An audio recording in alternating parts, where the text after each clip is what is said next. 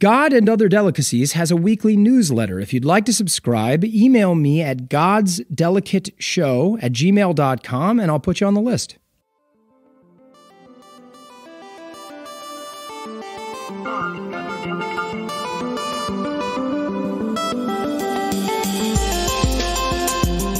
Hello, everyone. Welcome to God and Other Delicacies. I'm Nicholas D'Augusto.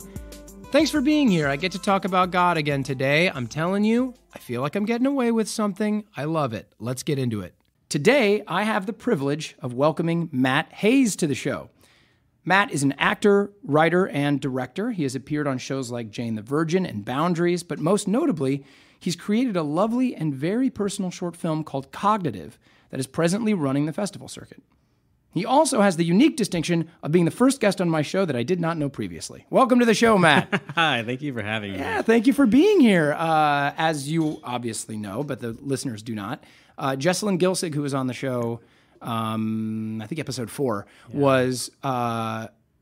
we had a wonderful conversation, and I love her shows. I've loved all of them, and almost immediately after we got out of the show, as you just confirmed for me, she reached out to you, but she told me, she's like, I just did a short film with this guy, made this really beautiful thing. It's talking about this really fascinating backstory, and I would love to introduce you. And so she sent an email to both you and I, and thankfully you responded really positively, and you have a really, really fascinating story, which of course we're going to get into, but why don't you talk about what the movie's doing right now? So where is it at out in the world, and where's it going? And so this movie's been a crazy whirlwind of an experience. It all started last September with Jessalyn. We were at the studio where we do speed reels, where we do self-tapes and coachings and stuff. And we were testing out a new lens, and she's like, just go up and like say something on camera. We're just going to record. I was like, cool. So I went up and I just spit out a monologue that I've kind of been working on in my head. And it was about 4 minutes, and I finished, and she said, oh my God, like, you have to script that out. And I was like, okay, whatever. So I came back a couple of days later, with a 30-page script, and I was like, I think I have something.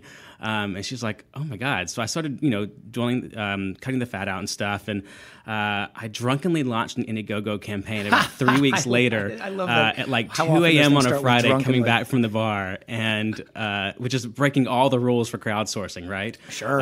Never on a Friday, never on a, You also went off on a tangent where like, by the way, this fucking guy walked up to me and said, I was like, screw you. By the way, that's not what this Indiegogo's about. Yeah, exactly. But lo and behold, in 3 weeks, we raised over $22,000. Wow, that's incredible. Floored. But it was a sign that people really wanted to hear the message of what the film was representing, which is the overall message being you're okay, which is something we all need to hear as humans. It's not mine was kind of centered around the LGBTQ element, but it's not specifically for that demographic. It's for everyone. We all want to be validated in some form or another. So we started getting the word out, and people started just throwing in set locations and calling in crew and everything. And by the end of, I think, October, we were like set to film in a week. It was crazy. Wow, that's congratulations. That's amazing. It was insane. And I, if you had told me 8 weeks before that you're going to make a short film, I'd be like, okay, cool. And then it happened. And it's just been crazy. And now we're in 7 festivals officially. We are in the Compassion Film Festival in Colorado. Our LA premiere is going to be the Love International Festival in Santa Monica. We are in North Carolina Gay and Lesbian. We're in Las Vegas International. We are in, I just got into Chicago's Reeling Festival, which is a really big one for us. Cool. Yeah, it's just been crazy. And where can people find, do you have a website up for it? Yeah, so you can either go to facebook.com/cognitivefilm, or all my social media has got everything about it as well, because I want it to be pretty integrated, which is just Hayes on it, Hayes on it. So, yeah. Right on. But that, as we announce, you'll just see all the information. And I'm going to try to go to a lot of the festivals, just because a lot of my crowdsourcing came from all over the country and world, really. So, well, people will get a chance, a very intimate look into what this film is about by you being on this show. The show lines up pretty directly with what your movie is about. It does. And so, it's of course why Jessalyn put us together. I'm really excited. If you like what you hear today, which hopefully you will, then you'll enjoy seeing the movie. It's a really beautiful little short film, and And as we said, it's very personal, very intimate. And Jessalyn's in it. And also, I didn't know that Jessalyn was like, you were together working and she was part of the inspiration, part of the catalyst for you. That's really cool. So much that I gave her company, Speed Reels, I gave them co-production front-end credit because I just was so humbled by how much she inspired and encouraged and kept me lifted during the process. Wow. So, yeah. That's wonderful. Well, I mean, I also have this same affection. You probably have even a deeper affection for how cool Jessalyn is. So that's really great. All right, man. Listen, this is the hot, heavy question is what'd you have for breakfast? That's the thing that always trips people up on this show. Well, it was a doozy. So I'm moving this. I cannot wait to hear it. And I knew this question was coming too. And I like Jessalyn was like, I want to have something really good to talk about. I love that people are trying to like. I really went to the Ivy. They're like making exactly 5-course breakfast for themselves. No, but so I'm moving this weekend. So I've tried to not restock as I am in prep. And so I had I have a smoothie every morning to get all my nutrients in from the get-go, right? You healthy gym rat, I'm sure. I see you. You work out. Well, so this morning I had, it was almond milk, kale, leftover oats, but I didn't have any fruits, so we're already like at a negative as it refers to taste. But a couple weeks ago, I was sick and I had leftover Pedialyte, and so I put strawberry banana Pedialyte in my smoothie. How did that go? It was terrible. It was so awful. That's one of those unfortunate things that has almost no taste but can ruin everything else around it. No, but I drank it all because I wanted something in my stomach because I'd had coffee by that point. And I was like, if I go on this show, empty stomach, caffeinated, it's not going to be a good thing. I feel that way too. Plus, you get in the middle of this deep conversation so early in the morning, and you are just, if you don't have any food in your stomach, you really do start drifting. Yeah. So I chugged it. And you didn't retch? It didn't come back up? It actually was really sweet. It was because that Pedialyte's so syrupy, you know what I mean? Yeah. It covered up the I don't know that I would ever recommend it or do it again, but I feel full right now. Yeah, well, very good. Yeah. I recently had to try Pedialyte sometime in the last year because I have a little boy, and he was sick at some point, and whatever, you just try these things because whatever. If I get sick or something, I end up just grabbing a vitamin water. That's like my equivalent. It's not quite the same, but that's what I do. And it was terrible. It's just absolutely horrible. But I guess there's something about sugar being sugar, even if it doesn't taste good, that children will respond to. Just as long as they can taste, as long as the taste buds fire sugar to their brain, then they don't care what it tastes like. I'm kind of in that place now. Yeah. But I hear you. Yeah. Okay, man. Well, so this is what gets us into the meat of the show and what you clearly have been reflecting on, not only your whole life, but what you're doing with this movie is how and when were you introduced to the idea of God in your life? Well, like any good Southern boy, it was real young. Yeah. I grew up Southern Baptist, so. I know the state, but please tell us where you're Decatur, at. Alabama, which is about an hour north of Birmingham, so it's really close to the Tennessee state line. Okay. Great little town on the river. I mean, it's beautiful. Lots of industry, and people are nice and whatever. Tons of church. I think at one time it held the record for the largest number of churches per capita. Wow. It doesn't surprise me, but it's always interesting to hear that stuff. Churches share parking lots there because there's just no space. Wow. Because there's churches everywhere. Wow. That's every denomination. Really, churches share. I'm trying to really interpret what that means. Yeah. There's so many churches that they're so well attended. Yeah. I tell people, and probably the same where you're from, when you meet someone, in this small town, it's like, oh, what's your name? Where do you go to church? Because that instantly gives an idea to their socioeconomic status, what school district they're in, what kind of job they probably have, what part of town they live in. It informs everything about the person. What church do you go to? And if you don't go to church, well, that just informs, to a detriment. But it really does. It says where you go to school, what kind of income you have.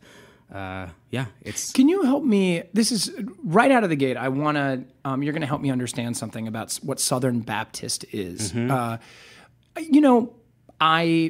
have been thinking about, certainly I know a lot about Catholicism. I know a little bit about some other things that are kind of near Catholicism. What makes Southern Baptist, what makes it distinctly different than like Catholicism, which has sort of like the historical standard of being like the one making the laws for many, many years? What is the history of Southern Baptist? How much can you speak to that?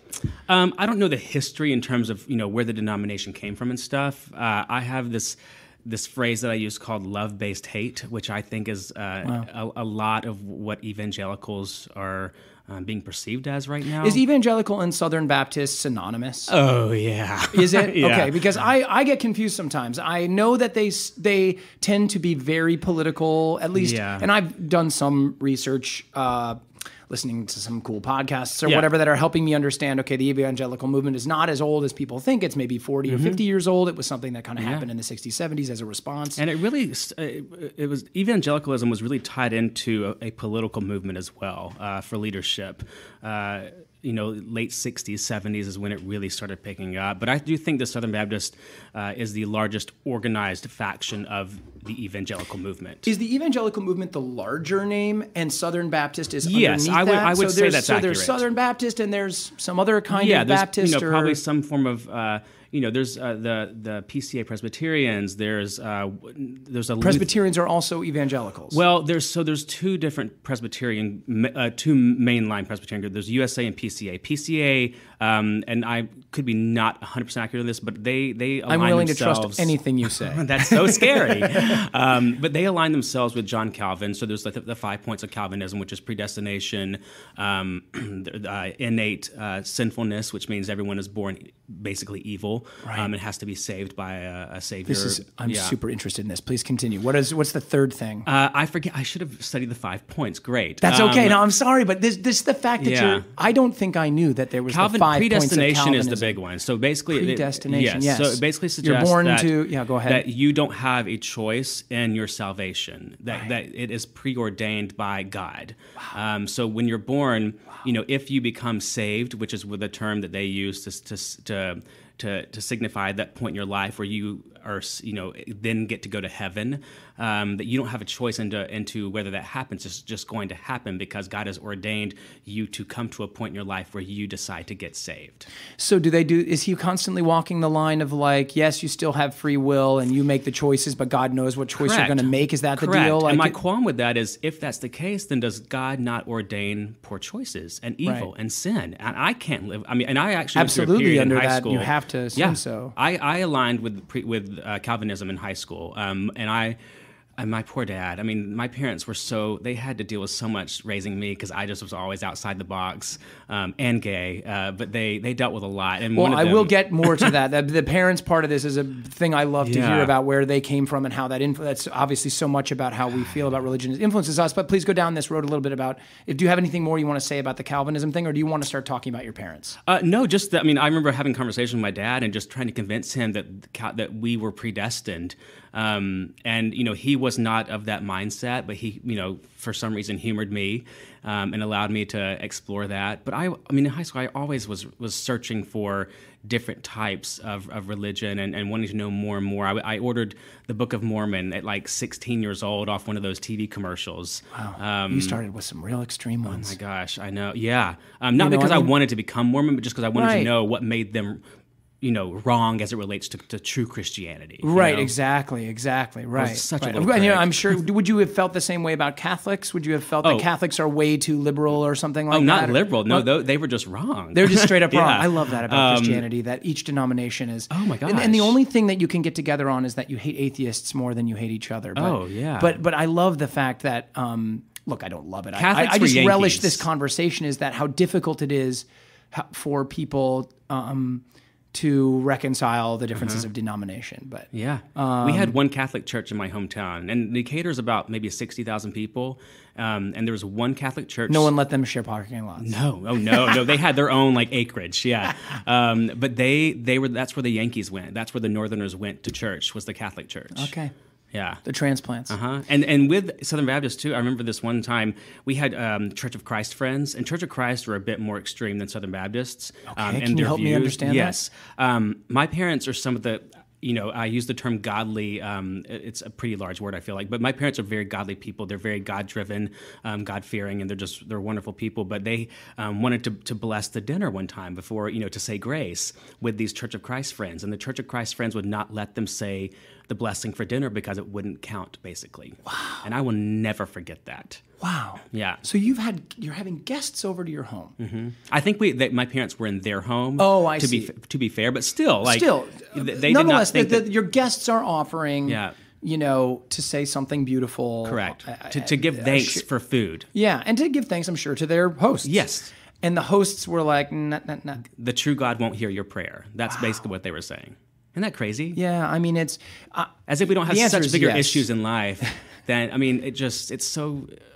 yeah. Okay, so already I have so many areas I want to go here. But let's start at the beginning because I don't want to get ahead of ourselves because we have a lot of time.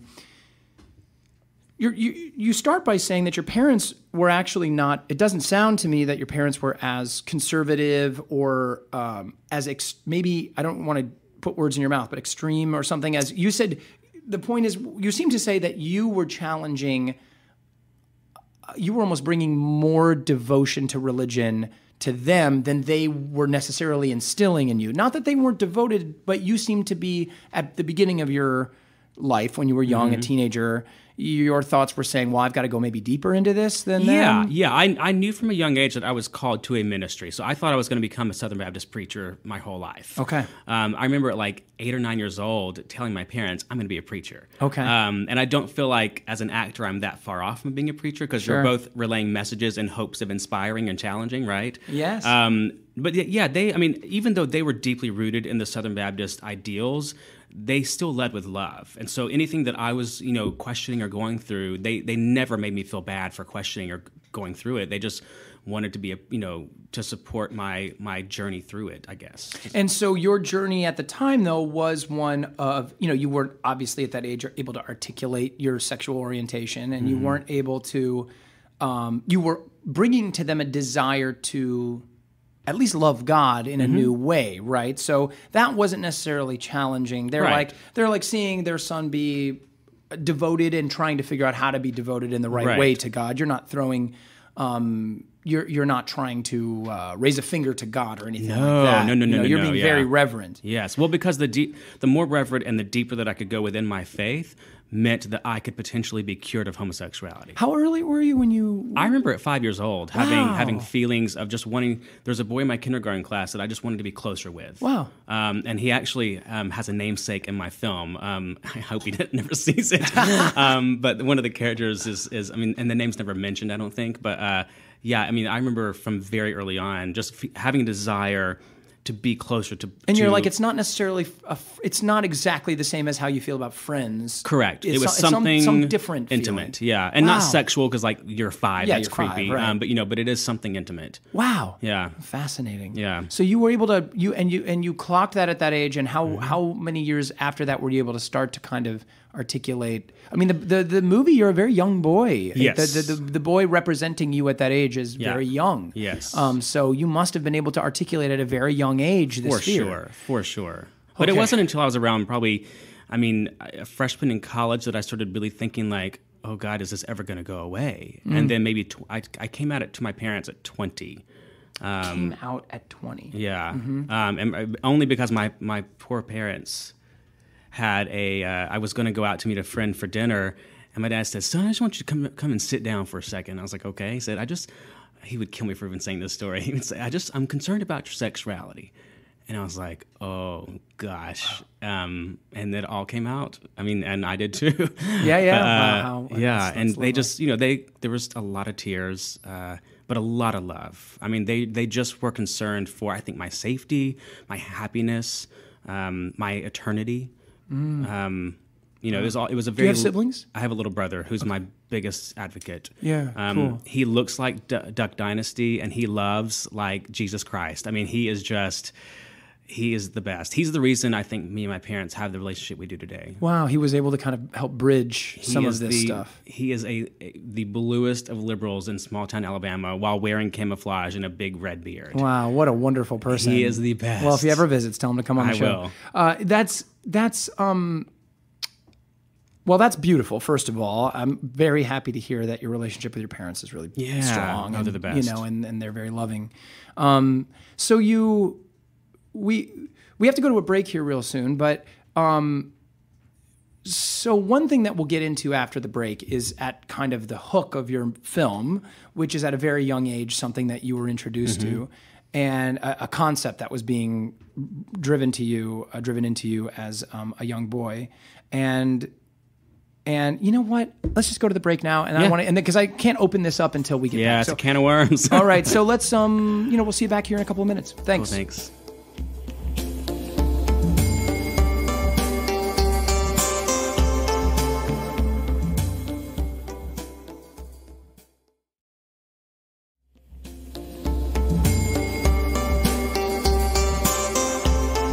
All right, we're back with Matt Hayes, and so Matt, one of the hooks in your film is the child, you, the young boy, is hearing the preacher at your church talk about AIDS. And so please just jump off that high dive right now and tell us, kind of what that means to you and how that was brought up to you as a young boy. No doubt.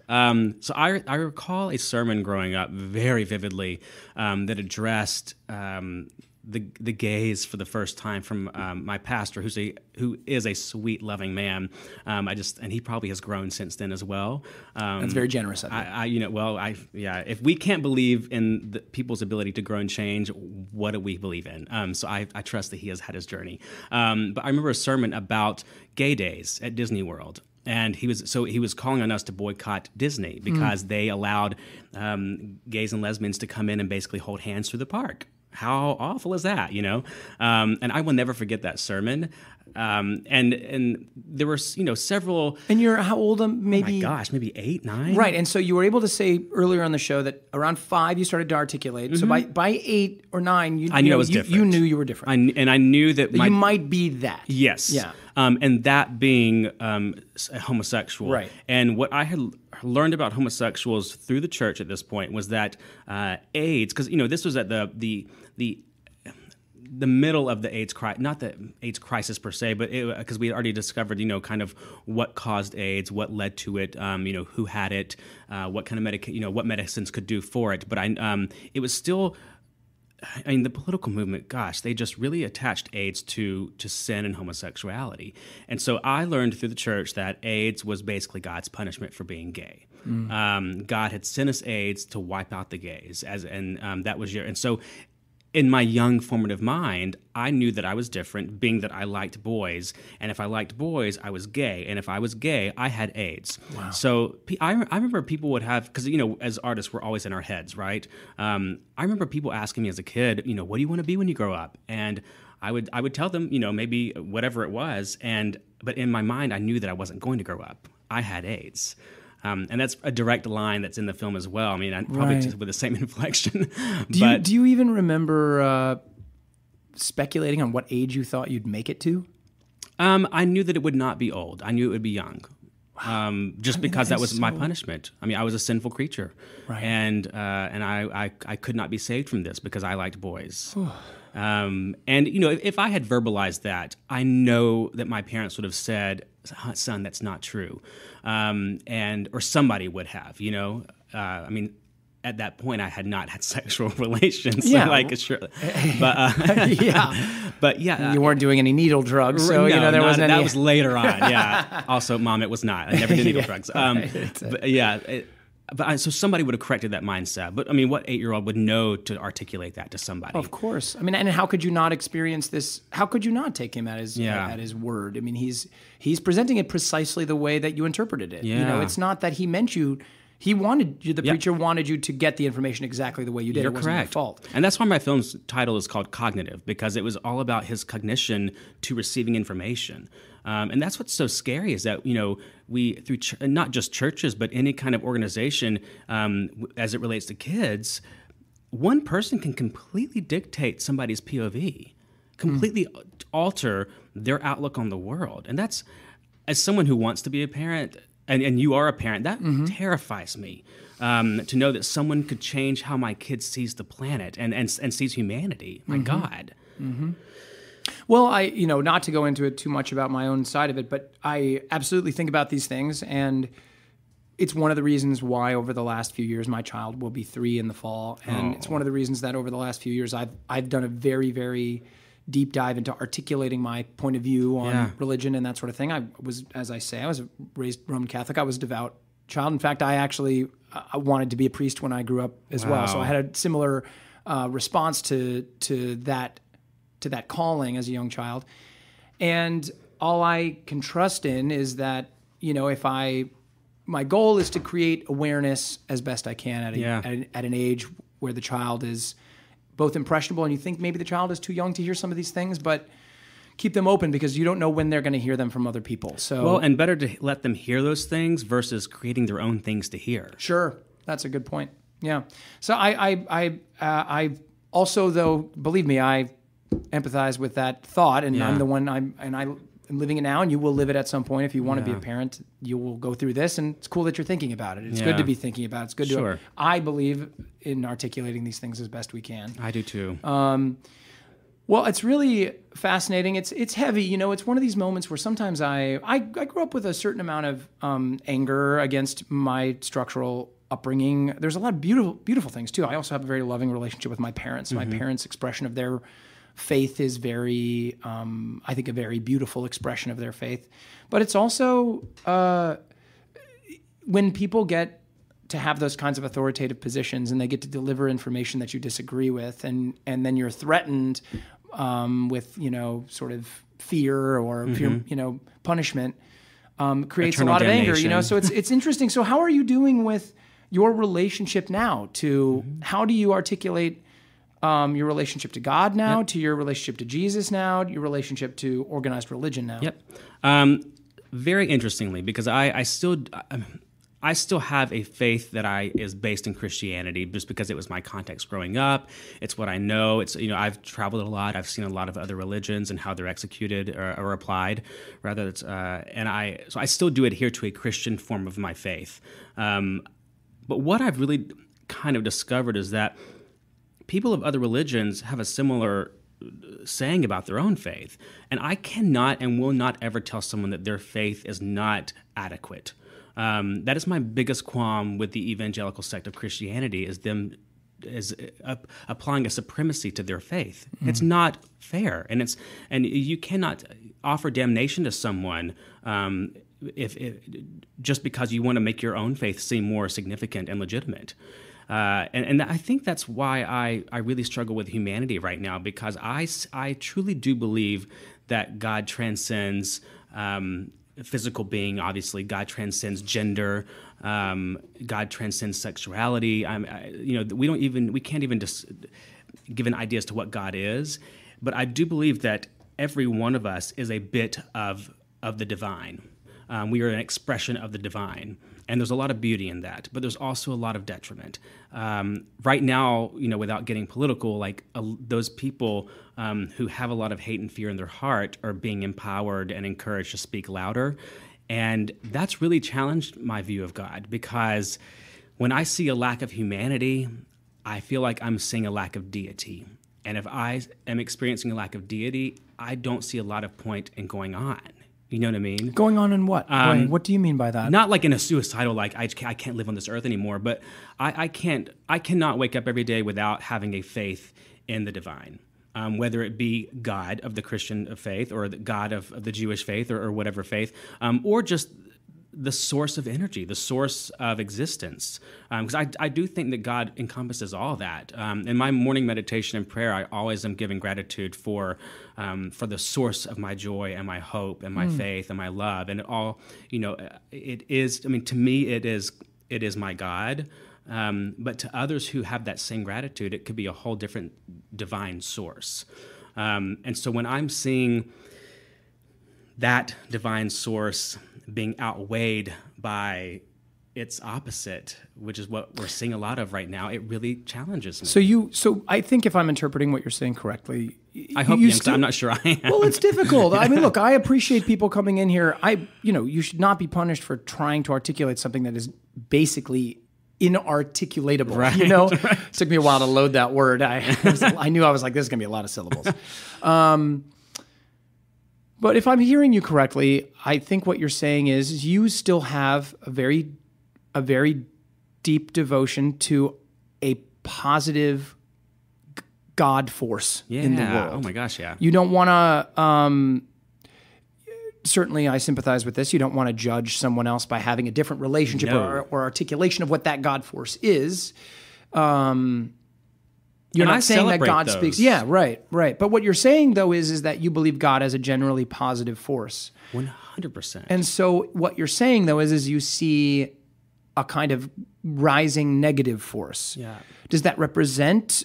Do you believe in the devil still as a sort of God opposite? Not the devil, as I was taught growing up. Sure. I mean, look, we were both taught what the devil is. This is one of the reasons I asked this question is how does that still But anchor there does in your seem mind? to be a challenging force to what I see as God. And I don't, and that could just be the lack of God, a lack of source, which is interesting because a lot of these people who are empowered are basing their thoughts and opinions on a God. Right. When in reality, it's a lack of a God that's driving this fear and this anger and this hatred. Right. So, but I do think we're going to come out of it, and that's why I make film, and why we all, as artists, we want to progress the world in a direction that is encompassing for everyone. So I do have faith that we're going to come out of it on the other end. Okay. Yeah. We just have to continue to do our jobs. Yeah. I mean, I think that I think it's really beautifully stated. I really appreciate you sharing. I mean, I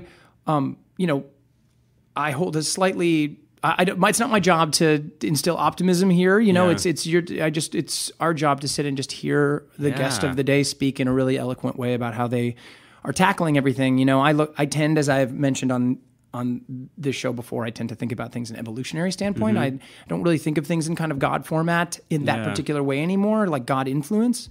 And I tend to see, despite the fact that there's a lot of stuff I disagree with in the world, and I find it really, really disconcerting and very bad from my point of view.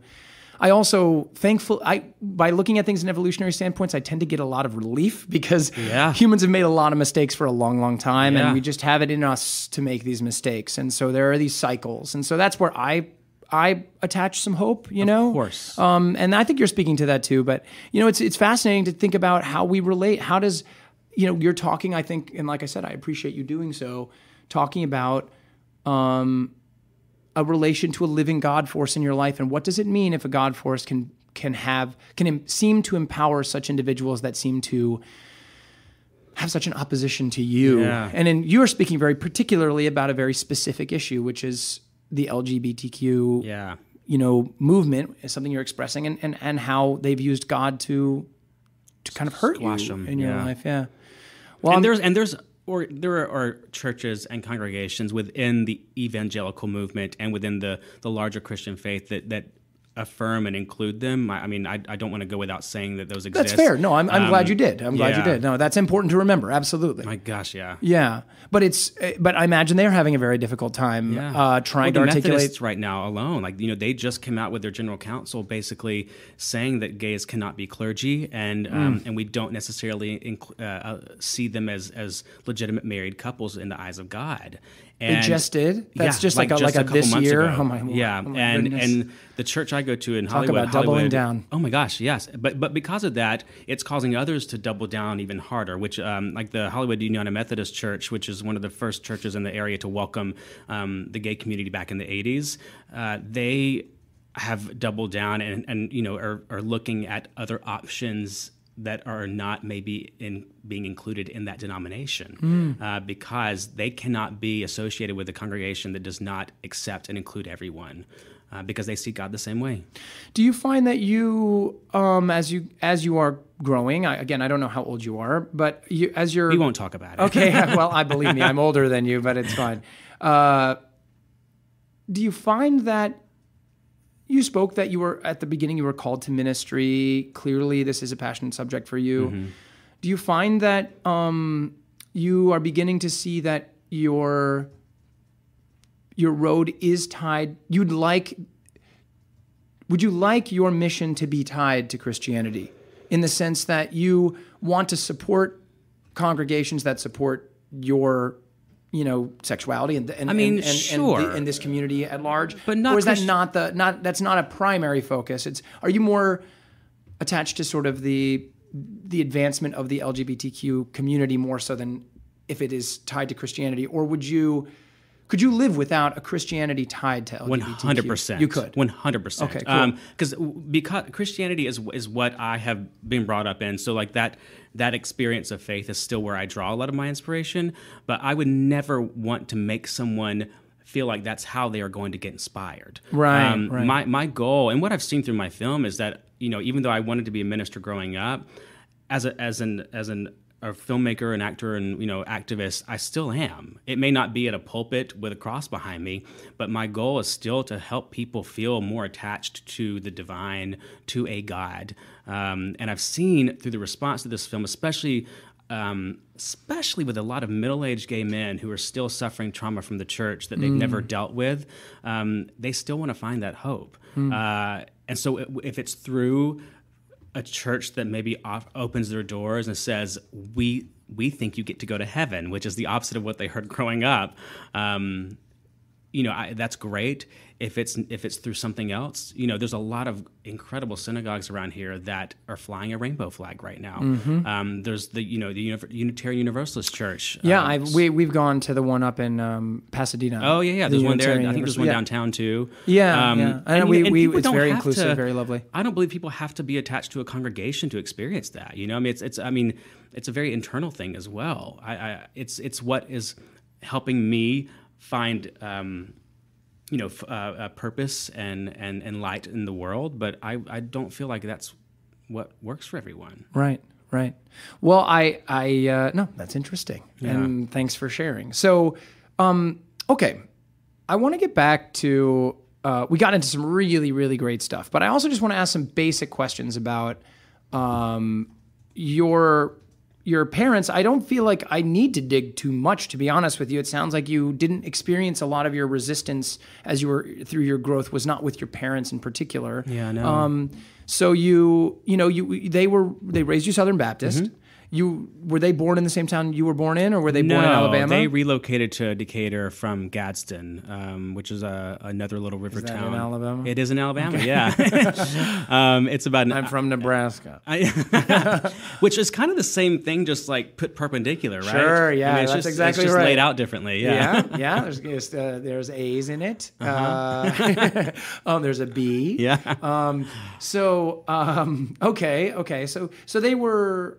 So they're from Alabama. They raised you there. Yeah. What did your parents do for a living? My dad is an electrician, and my mom is a registered nurse. So they're hardworking, normal jobbers is what I call them. Okay. So raising me, wanting to, be an actor and like wanting to do choir and everything. I think I cannot imagine being them and having to raise me. I mean, my Lord. Right. They never squashed anything. They were so encouraging. They were always so like, we're going to figure out how to do it. Do you see any other people that you were raised with, like other peers that had parents that were not as welcoming? Did you 100%. Watch them go through 100%. Pain that maybe you didn't have to go through? Yep. You already had to go through enough pain. Well, you didn't have to see them almost be abused maybe or be dismissed at the very least. Yep. And even thanks to social media, we can stay in touch with a lot of our childhood friends.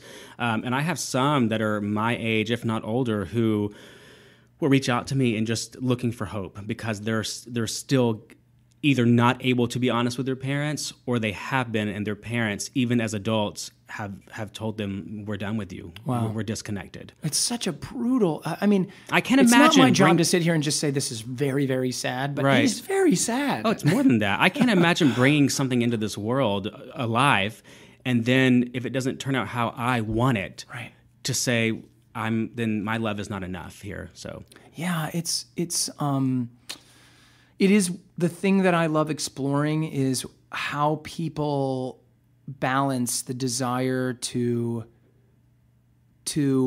articulate their core beliefs and instill them in their children or influence those around them, and yet at the same time live with the fact that there will never be any full cohesion on ideas. Right. That a child will have their own ideas in opposition. A child, whether they even want to agree with you, will resist simply by the act of being your child. They will want to rebel, and it makes me so sad when I hear what you just expressed. That But I am happy as we go to our break that you did not have that you had parents that were yes.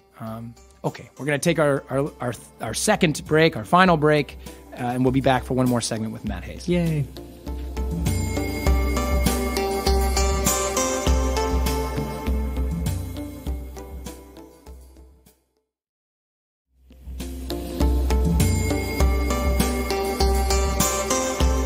All right, everyone, we're back with Matt Hayes. So, Matt, I wanted to ask you, did you have you're giving me an impression that despite growing through some trauma, that you were just kind of a good boy. Did you have a counter reaction? Like, did you, I don't hear you talking about like, there's no references to, that's when I used to booze all day. Right. And there's, still do booze all day. No, I'm kidding. But you seem to have, you referenced this in the last segment that you know people that you grew up with who did not get out of this. Yep. Almost directly tied to the fact that your parents were accepting of you. Despite, I'm sure, having difficulties. You talked about being crying and things. I'm not saying it was perfect.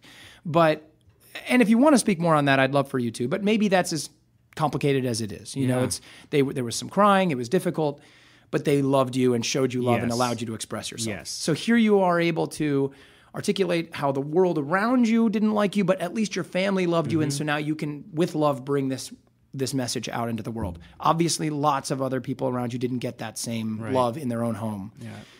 Because of that, it sounds like you didn't have to go into some maybe big counter reaction, a big like, let's blow everything up, let's go deep into some other drugs or alcohol or sex or whatever. Yeah. Not that you haven't had this stuff, but it's to say that you didn't have like an aggressive counter reaction. Is that right? I've never thought about it really, but I guess I didn't. I mean, I feel like, of course, I've made poor choices and continue coming to make on this show. Poor choices. Yeah, no, please. This is one of the best ones. So I guess that's accurate in that I never went through a spell of. I mean, I've gone through spells of depression or anxiety, but that probably is the extent of. I mean, there's never been like a period of just. Oh God, we're really worried about where he's going. You know what I mean? Yeah, no, I mean that's the impression I'm getting. Like, you seem to be. Actually was. You seem to be, that you're not living with any deep. I mean, again, I experience depression and anxiety too, sure. and almost everyone that's come on the show has expressed that because what we're talking about when we get into this world is we're talking about our own psychological relationship to the outside God or mystery or universe or whatever you want to call it, and so those things are. Often if we're in a depressive state, we're reaching out in that way. So I get all of that, but it's positive, certainly. You seem to be you seem to be representing a very positive example that the narrative of growing up gay in the South and Southern Baptist, although very painful, can just sort of be salvaged by like a loving family and parents that care. I think that's putting it pretty simply, yeah. But I think for me, even from a young age, I always saw we go through trauma so that others don't have to. And if you're honest and vocal about that, that's what negates somebody else suffering the negative side effects, I think. So I've always tried to like be, whether it's mental health or whether it's my faith or my, struggle with being gay or whether it's my struggle in the industry as a, not working actor. Like I want to talk about it so that others can feel like, okay, thank God there's somebody who understands me. Yeah. Yeah. That's lovely. And that I think also helps to heal ourselves. Part of the reason that I made this film was not just to heal others who've gone through it and others who, like myself, but to help the kid that's still in the pew who's hearing this message in 2019 on a Sunday. That's truly how we heal, I think, is by helping others heal. Yeah, it's really beautiful. It's clear it's clear that you're mission oriented with this, that you have a drive because you can articulate it well. You recognize that you're able to thread this interesting needle where you are these things, you've experienced these things, and yet you don't live with such an overbearing trauma that you're unable to talk about it. Right. You're quite willing to talk about it. You have a desire to talk about it, and that's really probably too much. But I know. Hey, look, on this show, I need to fill an hour. No, I love hearing about it, and it's fascinating to me to get to hear the story, and I hope the listeners feel that way too. I'm sure they will. I do too. Yeah. So do you? one of the questions I tend to get to, and I love getting to it because it's just so impossibly complicated. But do you believe then in a heaven? Do you still believe in heaven, or do you believe in a heaven and hell? Maybe not. Do you have an afterlife orientation anymore still? Right. I mean, how much does the Christian upbringing and framework that you were raised with still influence your thinking on that? I've said that I still have a Christian viewpoint of all that stuff, but this is where I might contradict myself, because I don't necessarily believe, of course, in the heaven and hell that we're taught growing up, right? I mean, the pearly gates and then the flaming sea. But if my belief is that God is displayed everywhere, then the only experience I'm having with God is in the present.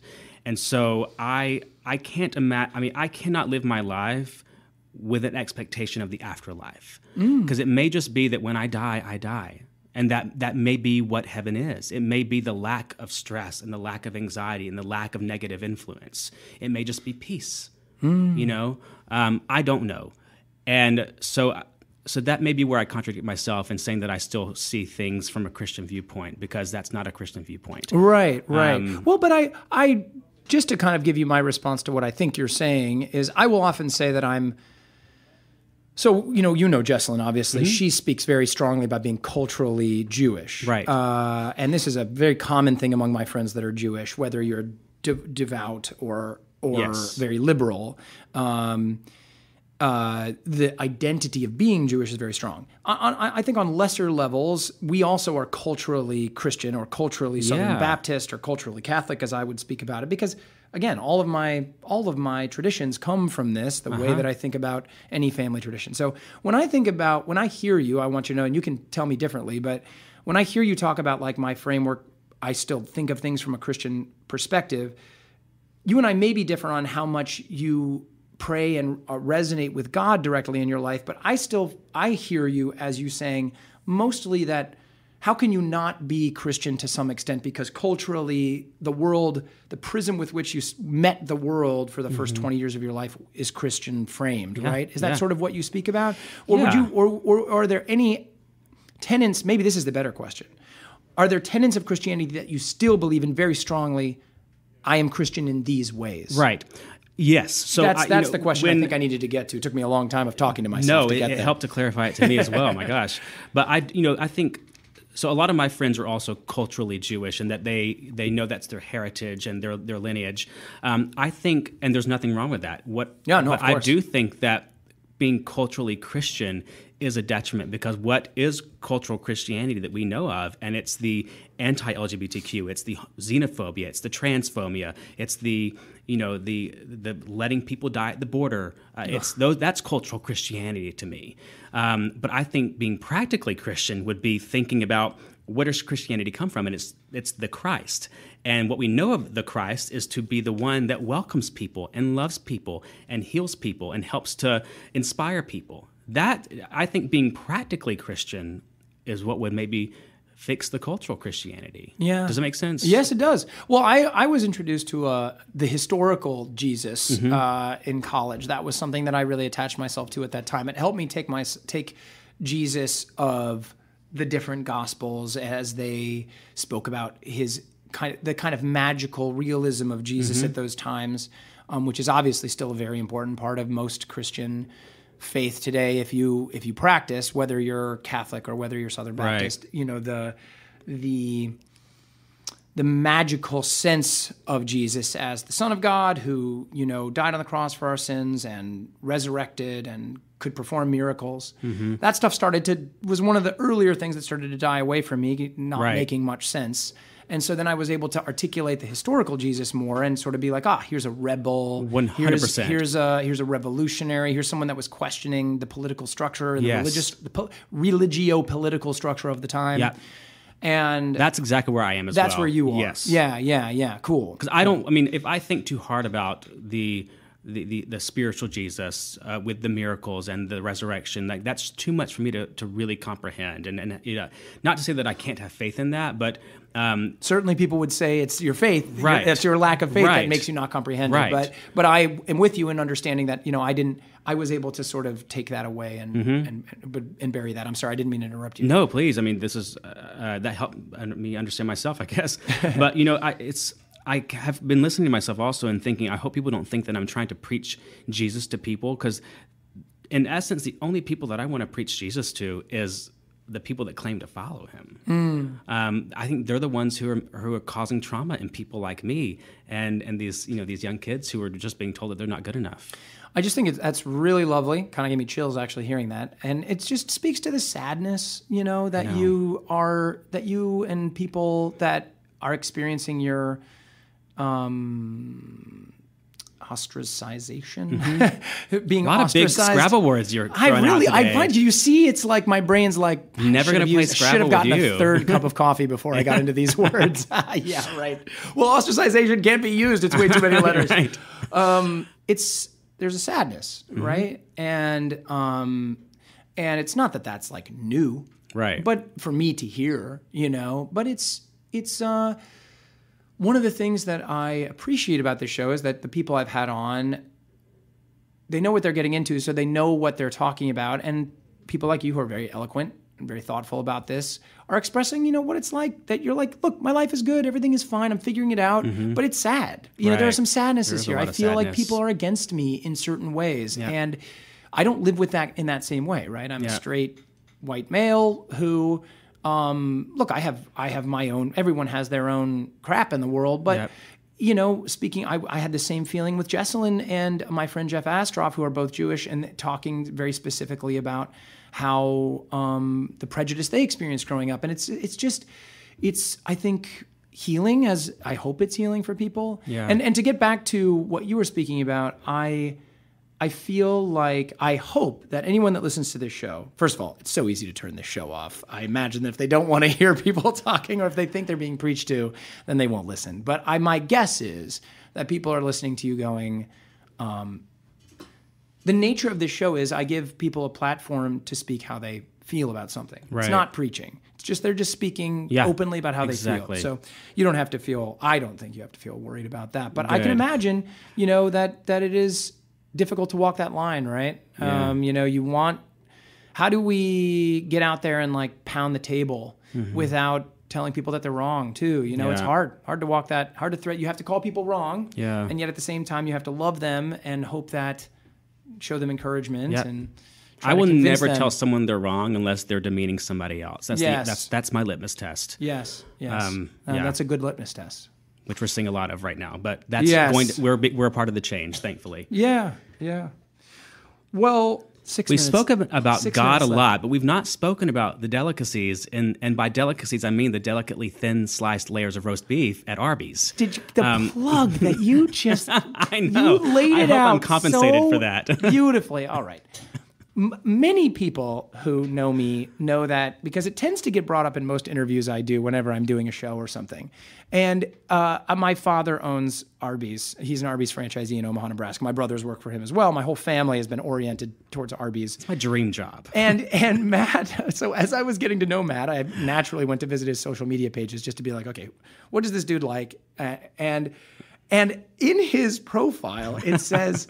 I can't remember the exact quote, but it's I love Arby's more than life. I love Arby's more than life. Yeah. And so instantly I was like, Matt, by the way, we have an instant connection.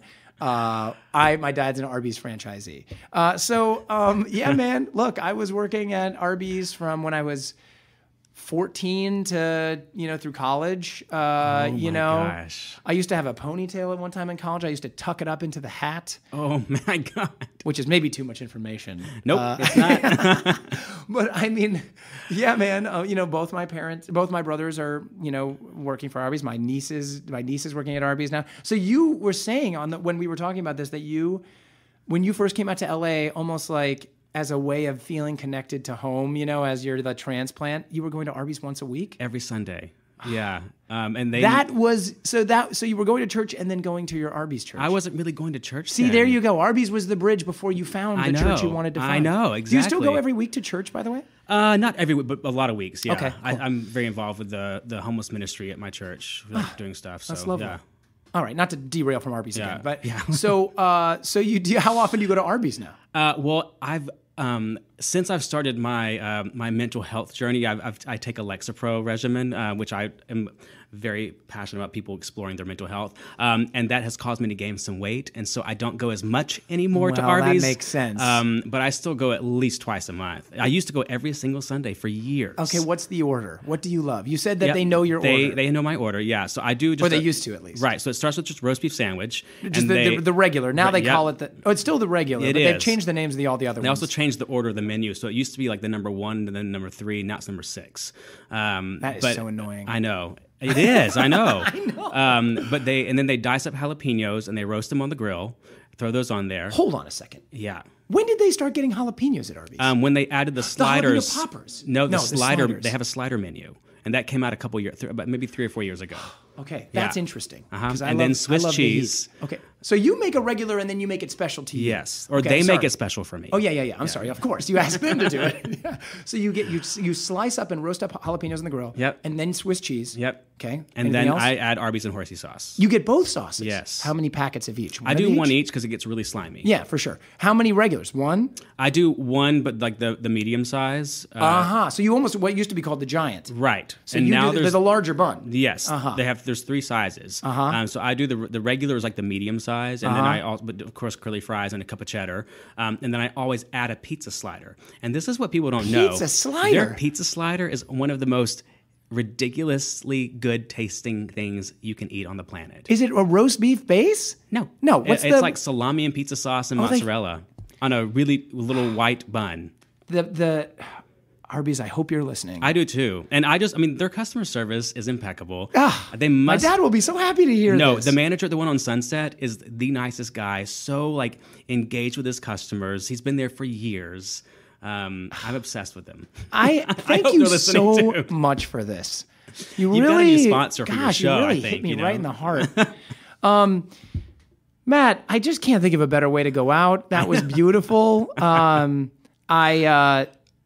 Look, the whole interview was so lovely, so articulate. You clearly have such developed ideas on this, and I really appreciate you coming in and sharing. Thank you for having me. And I hope that everybody enjoyed it as much as I did. And please go watch his movie, Cognitive.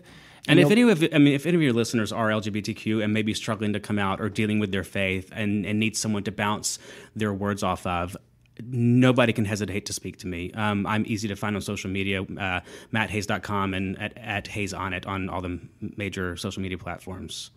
Thanks. Yeah. That's awesome, Matt. So we love God, love people, love Arby's. Yeah. All right. Let's put that on there. I'm going to make a flag with that. Matt, thank you so much. Thank you, Nick. Okay. Thank you all for listening.